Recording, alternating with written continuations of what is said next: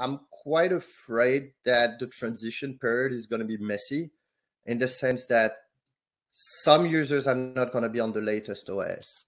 Some vendors are not going to be supporting all of the features at first. And for at least a few months, I can see how we're going to have the old one and the new one in parallel. And that's going to be absolutely crazy.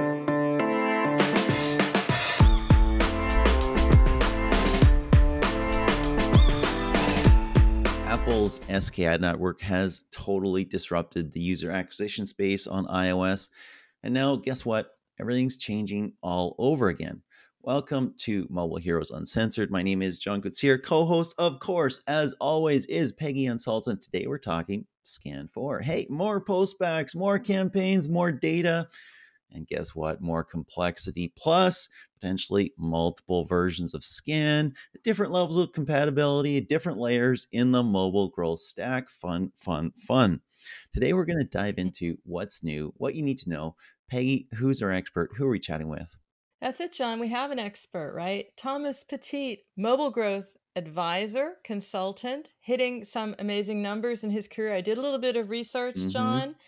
In his personal life, in his career life, he's hit 50x growth of new users while increasing ROI by 2.5x at a fitness app where he was doing some app marketing, some consulting. He's a veteran, I would say a legend.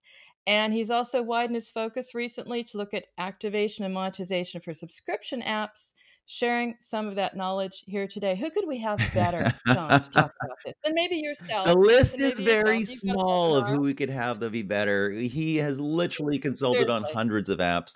Super pumped to have you, Thomas. Yeah, very happy to be here. Thanks for the nice word, both of you, especially Peggy.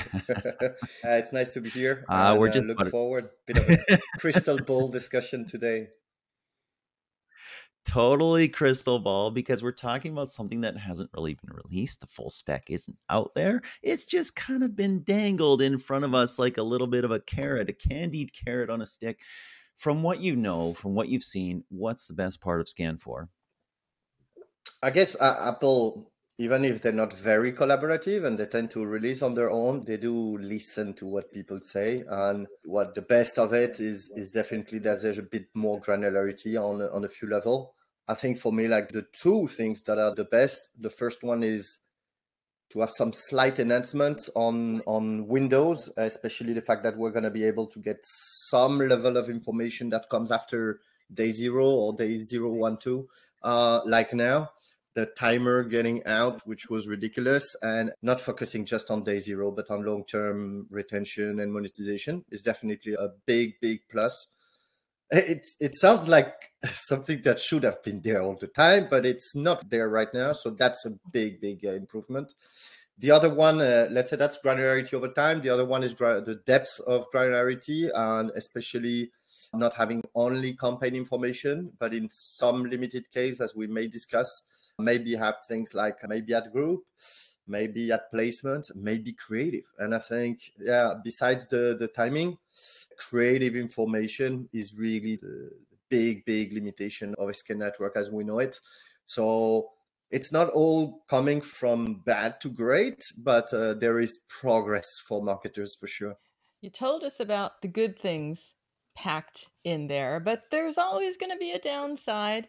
It's better than it was, but what's the worst part that remains? I guess for me, the worst part here is the uncertainty on a number of things, especially around when is it going to be released, and most importantly, how. And when I say how, I'm quite afraid that the transition period is going to be messy in the sense that some users are not going to be on the latest OS. Some vendors are not going to be supporting all of the features at first. And for at least a few months, I can see how we're going to have the old one and the new one in parallel. And that's going to be absolutely crazy. And so this is kind of like a bit of uncertainty. Maybe 2 years from now, this won't be a big one. But it's also the complexity, because Apple is trying to answer some of the marketers' need, but at the same time, they have their own course. And so the multiplication of different systems, not only the old one and the new one, but within SKAN Network 4.0, there are cases where you get some, cases where you get other. And I think organizing around that I hope the final specifications are going to be a bit more developed, because I'm a little bit afraid that how they are put now, especially for smaller advertiser, this is convoluted and hard to understand. Of course, more sophisticated advertiser will deal with it, but it's not simple. Short answer, like, it's not simple. And did I hear, Thomas, did I hear you say that in 2 years it'll all be okay? I said 2 years. I didn't say we'll be fine. I said 2 years. And I didn't pick this number randomly. People underestimate the time it will come. First, the time it will be released, which I think is going to be at least 6 months. Apple say late this year, which to me doesn't mean it's coming without 16 in September, but rather very end of the year. Then a bit of adoption from advertiser and publisher. I think that part is going to go fast, maximum a quarter. But then users are not necessarily on the latest iOS version, and this might be a problem in a transition period.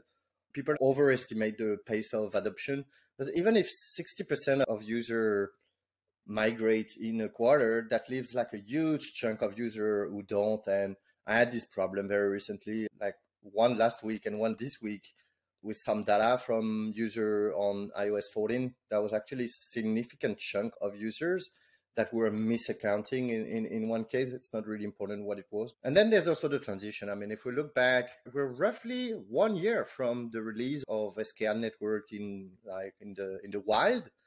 And there's still a lot of business that are adjusting and testing stuff. And I mean, it's hard to figure out. So let's say 1 year for everything to be there, and then maybe another year to actually figure it out, because it's complex. Depends on the level. Of course, some people are going to jump in very, very fast. But yeah, I think it's going to be more than a year before SKAN Network 4.0 is the standard. I think you're 100% right, because recently on a webinar we had a poll, how many of you feel good about your implementation of SKAN network? And literally 9% felt good. 9% of the marketers, and we had hundreds, I think it was like 300 marketers on that webinar, all mobile marketers. 9% felt comfortable. So like you said, a year after, there's still so much uncertainty in the market. So high level, in case somebody's been under a rock, here's what you're going to get with SKAN 4. You're going to get 3 postbacks, not 1. You're going to get more granularity, potentially in a new source ID field, which is the old campaign ID field. Probably the disappearance of timers, although there's some complexity around when those might come or not in terms of updating conversion values. You get conversion values that go down as well as go up, and some new testing infrastructure, which is good because, of course, so many people had problems connecting the wires. You talked a little bit about the complexity here. This really, it seems good. There's more. There's longevity of data. It's not just one postback. There's potentially more data if you beat crowd anonymity or privacy thresholds. But there's a lot more to think about here too, right? There's a lot more complexity. Yeah, there's a lot more complexity. For the most advanced advertiser, this is super welcome, because they will get more data, and because they're able to make sense of all the complexity and to understand, okay, I don't have that value, I'm putting it there, and to deal with it. I think for a lot of advertisers that are already catching the last wave, that raise the bar even further. Some that not necessarily have the infrastructure to properly ingest all this data. I mean, when you see what we have now, like, people are not finding it easy, and increasing the level of, okay, in some case I get that value, in some case I get no value, in some case I've got another value, and then there's another postback that comes and I need to deal with it. I don't think it's going to be easy. Probably some great news for consultants helping around the topic, but not necessarily for advertisers. Job security. Yeah, Apple just gave me 2 years of guaranteed job for sure. Like, thank you, Tim. That's awesome. Hey, it's not just you. I mean, we need job security too, right? More stuff to talk about, investigate, ask questions. Total mini series on this. We can keep it going, John. Absolutely. Well, I've been hearing marketers a little bit trying to see the silver lining, the optimistic side, perhaps. They're like, hey, get more data in your new source ID. The old campaign ID up to 4 digits from 2. That's good. I heard a lot of people at a dinner recently that I was at saying, this is good. This is going to be really good. And then you have enough scale to enable crowd anonymity. So what do you see marketers, I'm hearing them say, this is really good. This is good news. How do you see them using it? Well, for me, there are three directions here. The improvement is how we wanted. We would love to use a SKAN network today, and we can't. For me, the big elephant in the room is creative. At the end of the day, the game is not one of how I know the latest hack on the Facebook platform or whatnot. It's how good is your creative. And today we lost that data. So I guess the biggest change is the way we're going to use this extra information to actually receive data about one creative another within a campaign. That is a big game changer because this is how we improve result. This is also how we understand what users like or not. And even in some audience, what they, let's say, react better to, which eventually leads to better user experience as well, instead of just trying stuff until it works. So I think that's better for everybody. And that's going to be like that's the first thing I would try to improve is, okay, how do I get better data on creative? And that's probably the level I'm going to focus on. There's one thing that is a little bit annoying for some advertisers right now is we don't get country level the postback.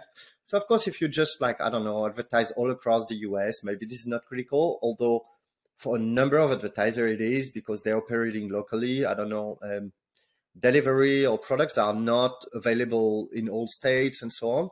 That's particularly true internationally. I mean, because of the number we need for this privacy threshold and crowd anonymity, we tend to, and for machine learning optimization, we tend to bundle a lot of geographies together. So I'm going to caricature it a little bit, but maybe I'm putting all of Latin America together, or I'm putting Canada and Australia and UK together, or some Southeast Asian country together because their users are a little bit more similar in terms of how they react to my ads and how they monetize and so on. And today we're completely blind on that. So another level in depth is maybe using location, and Apple quoted it in its example. I find hilarious that they didn't add creative in there. Like they mentioned, besides the campaign, you will be able to see 2 other fields that you decide on. So everybody can make their own choice. And their examples are location, which I think is relevant, even if it's not the most relevant. And the other one is ad placement, which in some cases is interesting to get. I mean, I want to understand if Instagram performs better than Facebook or YouTube performs better than AdMob or things like this. But it is secondary compared to the importance of having creative data. So that was kind of funny they didn't pick that example. And so that's definitely the biggest improvement here and how we're going to use it. Like the second one is as we geared our product and our campaigns to reaction in the very first experience of the app, and in the majority of cases in the first day, I actually recommend personally against using the timer today, even if there are some use cases where it might work. For a number of businesses, this is problematic because the signals of, oh, that user is actually interested in my product and is coming not on first day, but it's coming maybe after a week or after a month. And so having this timer, like this new logic, not with a timer, but having a secondary postback and third postback after a week and after a month is really good news because it will help with not a lot of precision, but it will help us understand like, hey, I've pushed really hard on this particular event on the first day. Is this actually converting into a cohort that loves my product and retains and interested as well? Not only just return on ad spend, which obviously is what we're aiming for, but also like, is this actually relevant for the user I'm reaching? And again, I think this is in everybody's interest so that the design of product is not so hardcore in monetizing the first day, but actually enabling people to retain, which is what we want as advertisers. But user at the end of it, I guess they don't install an app to throw it the day after. It's because they're disappointed. So that helps too. And I hope this is good for users as well. That's another good segue because I wanted to talk about postbacks. And of course, now you have the potential of getting 3 postbacks. First one, 0 to 2 days. Second one, 3 to 7 days. The third one, 8 to 35 days or something along those lines. And when I first heard those, I thought, oh, that's really interesting. And I figured, hey, there's a line connecting postback 1 and 2 and 3. Of course, that's not the case. You don't know that it's a postback from the same user. It's cohorted data. That's great. We can reconstruct some cohorts from that. But how do you see marketers using these postbacks? Because you could get, a postback on day 1 with no payload, no conversion value. You could get then a postback for the second one, but you could not get a payload for the third one as well if crowd anonymity is not satisfied, right? So there's some complexity here, correct? Yeah, there's some complexity. And one thing that I found not surprising, but I find interesting to mention is that no matter how much data you're sending back, you never get the fine value on those second and third postbacks. So it's either you get none of it, or you get this low, medium, high value, which I think it's fine. I mean, it's already an indication of it, but you never get the full value no matter what the scale. I guess the way this is going to be used really depends on the product, like in the sense that we're not aiming for the same thing. But typically in subscriptions where I work most, and I guess gaming are going to use this very differently. And even within gaming, probably social casino are not going to use it the same way as casual games and hyper casual games. But I'll talk about what I know a little bit more. For subscriptions today, like one of the pro is that a lot of trials start on first day. Like people start the trial and then they experience the pro fee there. So it's decent because we know who's starting the trial or not, which is a decent signal, but it's not great in the sense that a lot of trials actually don't convert to payment. I guess the industry standard is maybe like 40% conversion or something like this. And we never get this. I never know, oh, I'm pushing people into the trial, but maybe the cancellation rate is really high. Maybe the refund rate is really high. So I guess one of the great things about this secondary and third postbacks for subscription apps is as the trial converted to actually a subscription, and not just a trial, but actually money that's coming, because a trial doesn't mean money is coming my way. A trial means some money might come my way or not. And so one direction is definitely going to be this, have the trial converted. And I think that's a critical piece of information for subscription apps. The other one is usage. And it's a bit of a dark secret, like the kind of things people don't want to say out loud, but there is a decorrelation between revenue retention and usage retention sometimes. Maybe not in games, but subscription they are. Like people who do subscribe but actually never use, people who don't subscribe but use a lot. And so I guess another direction here is going to be to see, okay, do people actually activate and retain? So that could be, have they reached the 10th meditation, or have they done at least a workout on week 4, or have they applied a filter on their photo between day 8 and 30 or something like this? And I think this is really, really valuable, so that we don't gear all our product to pushing people into trial, but actually reconcile a little bit.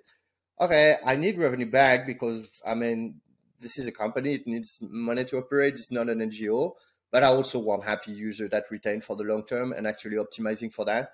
And so the simple way I'm looking at using this second and third postback at this, confirming revenue and having on the side in parallel a view on retention and are people actually happy using the product, which is something that matters a lot. That's really, really good insight. And actually, you've got into a few things that we didn't even talk about yet, which is the coarse and the fine values, right? Your first postback could be coarse if you don't have enough crowd anonymity, not enough users in a cohort or a campaign, but it could be fine, which is up to 4 digits of data versus the 2 digits in the old campaign ID.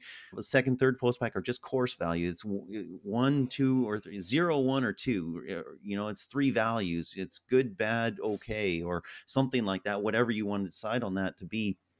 That is actually really interesting to me, because you've been forced in SKAN 3 and earlier to really put scale into campaigns in order to maximize signal, in order to minimize data loss to privacy thresholds. You could theoretically, I'm just thinking out loud, tell me if you think this is insane, you could theoretically under SKAN 4 not worry about scale. You could spread money around a little bit more and say, you know what, I'm not going to look for my fine values right now. I just want my coarse values, even for postback 1. And where I see a pocket of interest, even, I can record in 3 values, then I'll put scale there. Would that even be interesting? I'm happy you see the glass half full. Personally, oh no!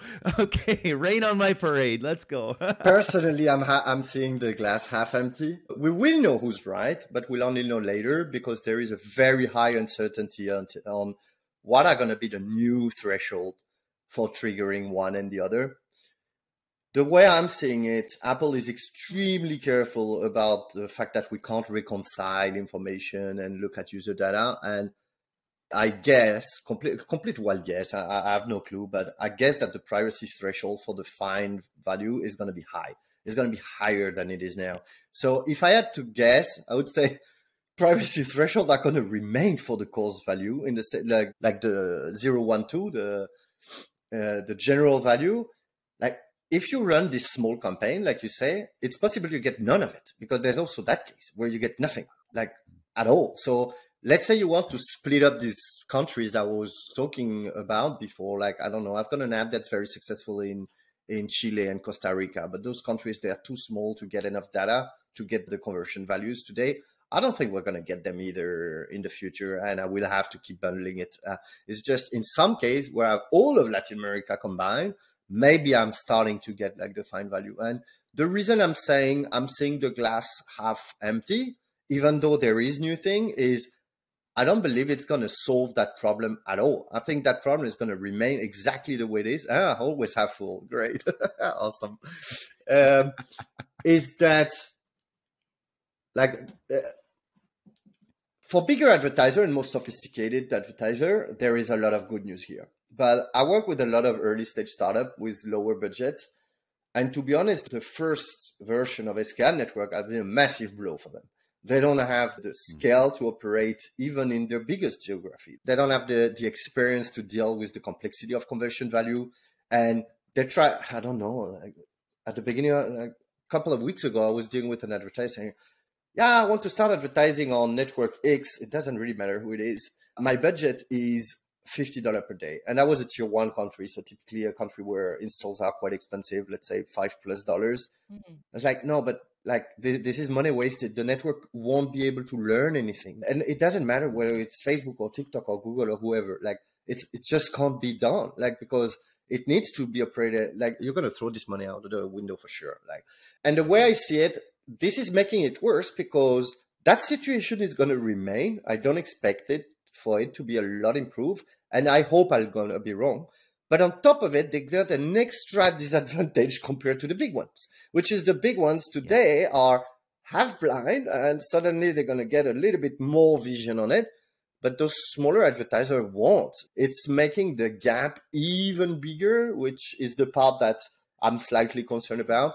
I understand that not every objective can be fulfilled, you know, marketer's dream and fairness in competition and full privacy. Like, there are conflicts between those different points, but I think this is maybe the negative part of this SKAN Network 4 version. I didn't want to start with this when you say what's the worst, so I picked something else, but I think this is still worrying that it even more favors the bigger player. It even more favors concentration, and that's fine. I mean, it's okay. It's just, I work with a lot of early stage, and this is not going to be making their life any easier. And I don't expect them to receive a lot of this fine value, to be honest. So I just want to parse what you said there and make sure that I got it. And I know Peggy's got a question on fraud, which we're going to get to in a moment. No, I'm just in shock, actually, John, because think it through. I mean, he's just basically saying, you know, the mobile app economy that has to be healthy because there's a long tail and mid-sized developers. Well, guess what? You're toast. I have to deal with that right now.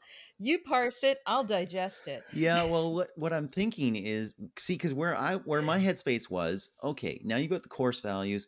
Apple will reduce the privacy threshold to get those coarse values. And what Thomas is thinking is actually they're going to stay the same, and you'll get those coarse values there. So you'll need that minimum threshold of maybe 30 installs per day per campaign to maybe get decent amount of data. The more the better, obviously. And to get the fine, you're going to need even more. That is just a different way of thinking about it that I hadn't thought of. It makes a lot of sense. I'm just guessing. I hope you're right. I hope I'm wrong on this one. Like a year from now, 6 years from now, let's call each other again and see who owes some beer to the other one. I really hope I'm paying that round. So half blind, startups maybe not even on the mark here at all. Let's talk about other slightly possibly depressing outcomes.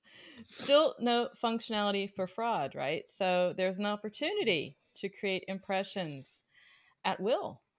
What do you say about that? I haven't given too deep of a brainstorm onto that topic. It's true that with SKAN network, like some people were completely, attribution is moving on Apple's side, fraud is going to go, which I think was completely laughable because, I mean, as long as there's money flowing, there will be fraud, one way or another. It's rather how easy it is and how easy to catch the fraudster that change. But wherever there's money, there's fraud. So that's a very legitimate question. I'm actually not entirely sure about how that translates, about what Apple might be doing in the background to fight against that. And they typically don't mention any of it. They also typically have the stance of, we're controlling this. Like, of course, for us, like, there's less transparency about what is going on. But that one is hard to predict, to be honest. There's a true concern about the possibility that these mechanics might not be solved in the next version, but it remains to be seen when it's in the wild. Like, typically, fraudster evolve the fastest, and I guess we'll see it soon enough. Yeah, but I'm not too sure how easy it's gonna be. One thing that was really missing, there are many things, from SKAN 3 was web to app. Now we have that back. That is interesting. Do you think that unlocks some potential? On paper, that's fantastic. Glass half full. Of course, in the current version, like, nothing is planned for web to app. And I think this is not great, especially a lot of subscription apps are expanding from being app only to have a web activity, whether it's through a web onboarding or just more presence on the web and on YouTube and influencers, and actually have this need to, like, not everything is app to app. So this is a recognition from Apple that there is a world out there and that web to app is, I believe, growing. 5 years ago, nobody was using it too much, but now it's becoming like one of the many tools we have. And so that's good recognition. Apple is taking this into account. I'm concerned that we're going to have to wait until SKAN Network 5.0 to actually see it in practice. And here I'm seeing two limitations. They haven't published that much around it, like the details haven't been completely released. So they still have a few months to update. So this is a message I pass. The first one is that this is Safari only, which definitely is a problem. Chrome will not be taken into account for the web to app in SKAN Network 4.0. Are you sure about that? I thought it was simply just a way of constructing a URL. I'm not 100% sure, and I guess we'll have to see. But I've read somebody pretty smart say they think it is, having actually updated their documentation. I don't know how it got. This is another thing for a beer bet. My understanding right now is that it's any browser because it's simply a link construction. So you could construct a link and it will notify the SKAN framework, whether locally or in the cloud. But I could be wrong on that. So fantastic. Another beer bet. There we go. Fantastic. Fantastic. And it sounds like another 2-year wait, by the way, guys. Not 2 years. Not 2 years, Peggy. That one we're gonna see it straight when it gets released. Like, so I'm not concerned. Okay. Hopefully by Christmas, maybe it's gonna be a glue vine instead, John. And I love it. Actually, because you mentioned that, maybe my second point is also wrong.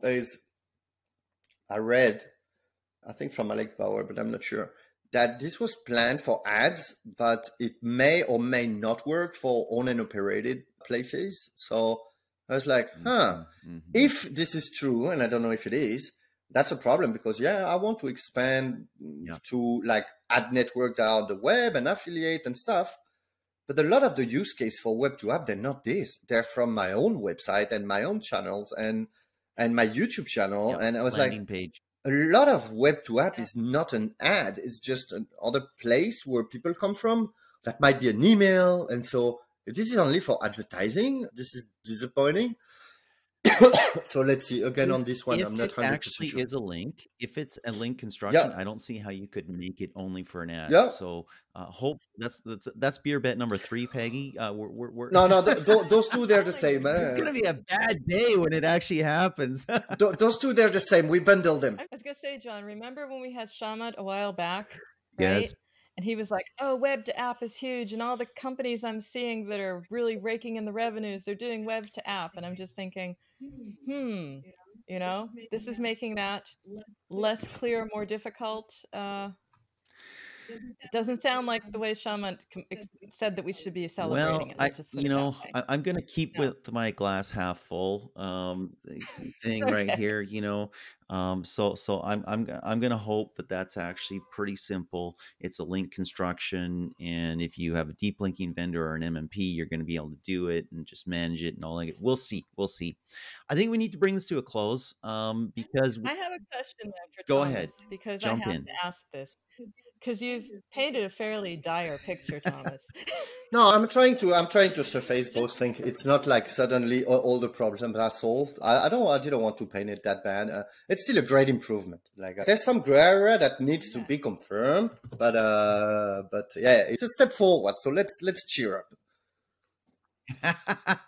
I wanted to get that out of you. I didn't want to leave it on that note of like, okay, and now what are we supposed to do to succeed in this environment? We could end it right here. Good.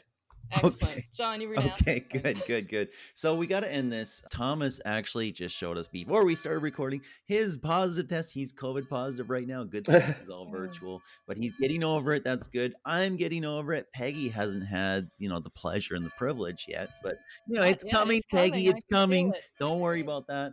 So let's bring this to a close this way. We have SKAN 4 rolling out sometime. My guess is it's going to be, I don't know, November-ish. I don't think they'll do it pre-Christmas. That would be too grinchy. I mean, December 23rd or something like that. That'd be too grinchy. What's your top tip for mobile marketers on iOS as SKAN 4 rolls out?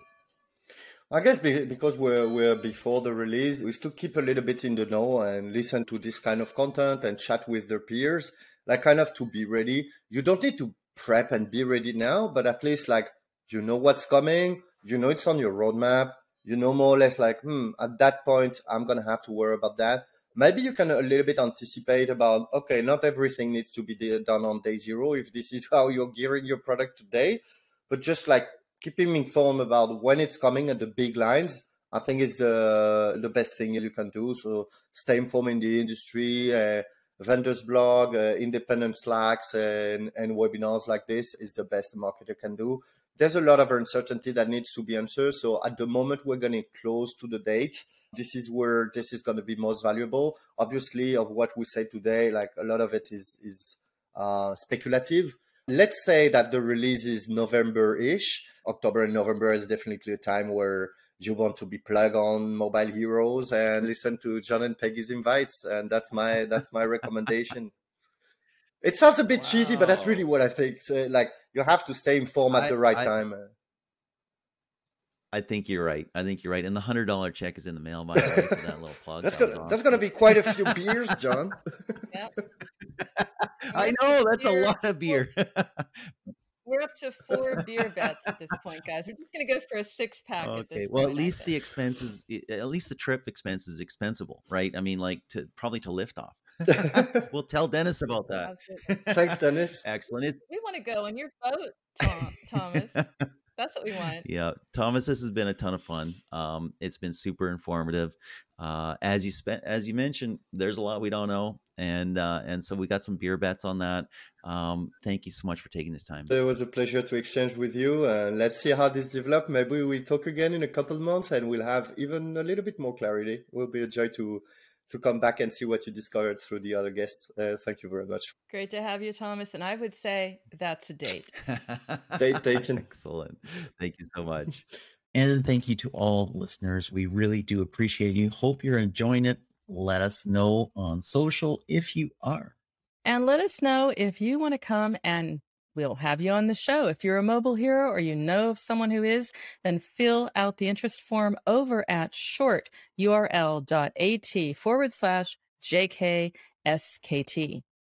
Also, Liftoff has a Slack for mobile heroes and people in the mobile ecosystem. There's a link on the screen, and if you're listening to the podcast, it's at info.liftoff.io/Slack-signup. It's pretty cool. There's smart people there, and you know what? They probably need you too.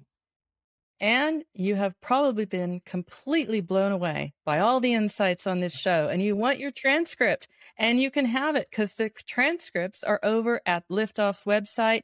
Go to liftoff.io, click on Heroes, and then click on Podcast. I actually personally love transcripts because I read way faster than people talk. So that's a great way to get insights really, really quickly. Until next time, this is John Katsir. Thank you so much for joining.